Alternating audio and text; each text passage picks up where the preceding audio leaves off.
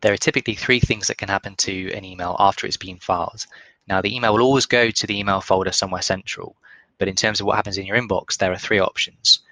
You can set a blanket rule in the user preferences in Outlook, or you can control it on an individual basis in the prompt that comes up when you go to file the email.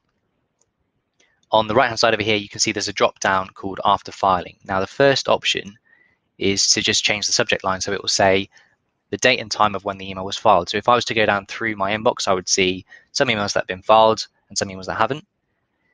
However, a lot of people prefer to move the email out of their inbox, which means that their inbox is more like a to-do list where you've just got emails left to action inside it.